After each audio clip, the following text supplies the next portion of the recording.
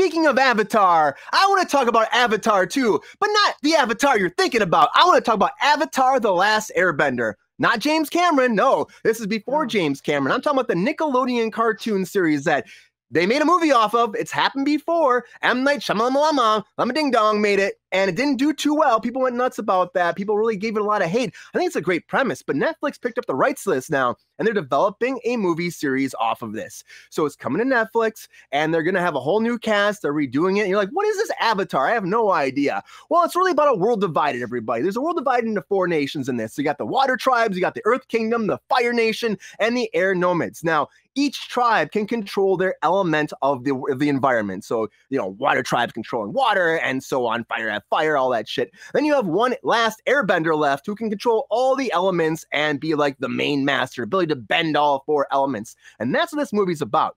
Now, it was huge Nickelodeon.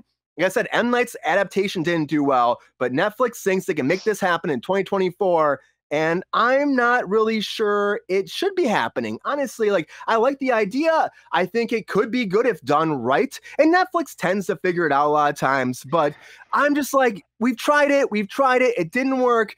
Do we have to keep going back to this Airbender? The only Avatar that's worked are blue people. Come on. But Sean, what do you think? Are you excited about it? It's true. It's true. Sean, what do you think? I saw Sean rolling his eyes. Are you excited about the Last Airbender? It's again not part of my nerddom. However, I do know a lot about it in terms of just how much it's appreciated and loved and has a cult following. Like every Comic-Con I go to, there's at least a couple people, artists that are doing pictures of Aang, the Avatar himself, or Korra, or all these other people, and there's so much kind of built up into this world that's been successful. So I can understand the interest in coming back and reliving it and bringing it and trying again, because the audience is there. They're gonna probably hate it because it's not exactly what they want it to be, but again, it's still hopefully telling a good story, being faithful to the source material. As long as that really, there's one line to it that is always stuck in my craw. It's everything changed the day the Fire Nation invaded, or something.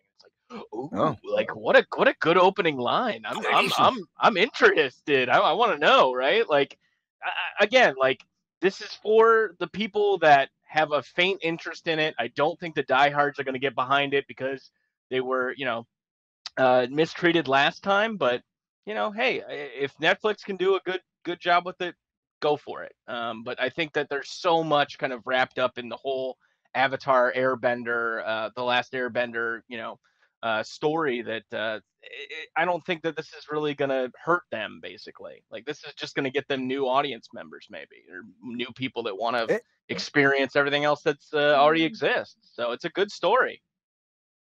Yeah, it might be good for Netflix, but I agree with you. It's like people are kind of fatigued by it. I think that you tried it before, it didn't work. You gave M. Night lots of money to make it, it didn't work out. Sabrina, I know you probably didn't see this, but do you think they should have let this die with M. Night, or do you think that it deserves? I mean, it has a huge fan base, so do you think that deserves another chance on Netflix? No, I don't. I think that there are a million things that you could be doing aside from this. Go find another fucking book. Go find it. I don't understand why we have to see the same thing over and over and over and over and over again. Great point. It's enough is enough. Get a new idea. I realize there's a writer's strike right now, so writers aren't writing, but that doesn't mean you have to remake everything that you fucking see and make announcements about it. Just stop, please. It's ridiculous. Find a new fucking idea. And if there's no new idea that you like that's in a book, which seems to be what everyone wants to do, then find a fucking writer.